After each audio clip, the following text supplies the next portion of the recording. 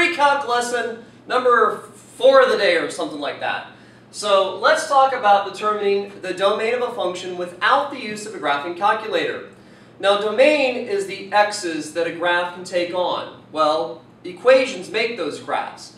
And if you want to find domain without the, let's call it a crutch of a graphing calculator, you need to look at the equation itself. And there's really only two problems or two issues with when you're looking for a domain of an algebraic equation or function. Now, unless we're talking, of course, about trig functions, which are a whole different story, that's chapters from now. But sine, cosine, tangent, they're a little bit different. But when you're looking at just a pure algebra equation at this level of math, pre-calculus, we're looking for the fact that you cannot divide by 0 and you cannot take the even root of a negative number. So let's run through quite a few examples here in the next 15 minutes. So I've got, well, 15 minutes. And see how many we can get through before our time is allotted. So, is there an issue with the domain of f of x equals 3x squared plus 4x minus 7? Well, the answer to this question is no. There's not a problem with domain. The domain is going to be your x's from negative infinity to positive infinity and beyond. And the reason why is because, well, okay, let's talk about, we're not going to break out a graphing calculator, but when you have 1 power of 2, is that not a parabola? And when your x is squared, your parabola will open up or down and therefore move left and right forever. So, the domain's all real numbers.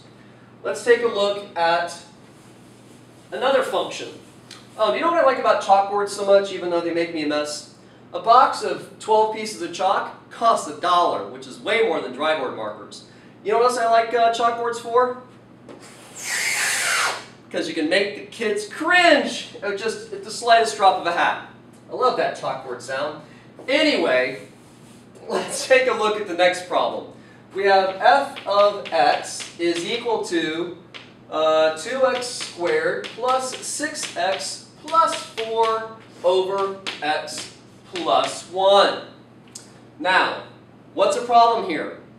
Right away we can look at this and see that we have an x in the denominator. X in the denominator, that's a problem. You can't divide by 0. So let's see if that denominator can be made to equal 0. Well, clearly, if I just subtract both sides by 1, I get x cannot equal negative 1. So my domain is going to be all my x's from negative infinity to negative 1. And then I can skip over that and pick back up on the other side of negative 1 and go to positive infinity. Or beyond! So why am I leaving you this extra space here? Well, actually I don't think I left enough. But let's see if I can fit this in. The top, I want to simplify this function here and show you that sometimes the domain issues or the domain restrictions can kind of disappear, but you still have to pay attention to them. A lot of times when your denominator equals 0, or can be equal to 0, you have some form of asymptote, whether it's vertical or slanted asymptote. With this one, though, we're not going to be left with this denominator. If I factor the top, which is going to be, well, you might want to see that review, huh? So, I just did this in another video. I think I used this exact same function, but let's see. I told you that you could take the first and last term, multiply them together, this is like scratch work on the side, and look for factors of that product that add to the middle term. Well, the middle term is 6x. So if I used 2 and 4, this is the same example, I apologize if you just watched the other one. 2x squared, and I'm going to use these and put x's next to them. I'm using the 2 and 4 because they add up to 6. So plus 2x from there, plus 4x from there, plus 4 over x plus 1. And now with these 4 terms, the way I've split up the 6 in the middle, I can do factor by grouping. These two terms both share a 2x. 2x squared divided by 2x is x, and 2x divided by 2x is 1. And then these both have a 4, so I can factor that out. Now look, now I've got two big terms which also both have a factor of x plus 1. I can take that out and write the x plus 1 twice, or just once instead of twice, leaving me with 2x plus 4 over x plus 1. Well, guess what? Our denominator canceled out. Now, if you think that 2x plus 4 is the answer, you'd be right. But the 2x plus 4 implies that the domain is all real numbers because there's no division left.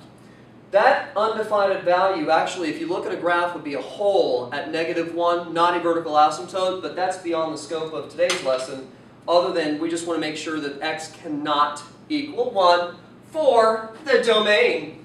So, let's take a look at the next problem, shall we? The next problem I would like to go over with you today is f of x is equal to the square root of x squared plus 3. Well, now you go, whoa, okay, you just told me a second ago I cannot take the even root of a negative number. So what's inside has to remain positive.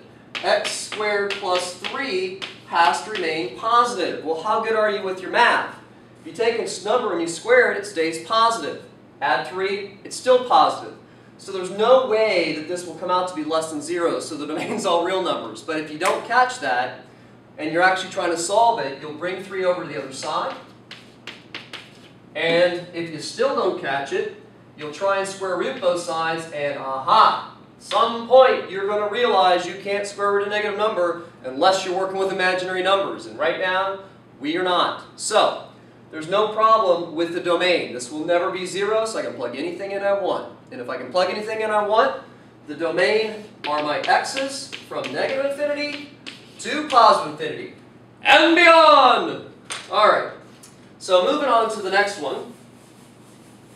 Let's take a look at, well, let's do another square root that actually will have a limit on the domain. So x squared minus 4. Okay, well, oh, nice 4. That's what I get for looking forward while I'm writing.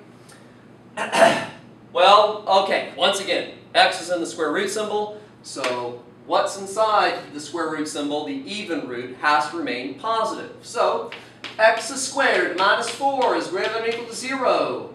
That means that x squared has to be greater than or equal to 4 after you add the 4 over to the other side.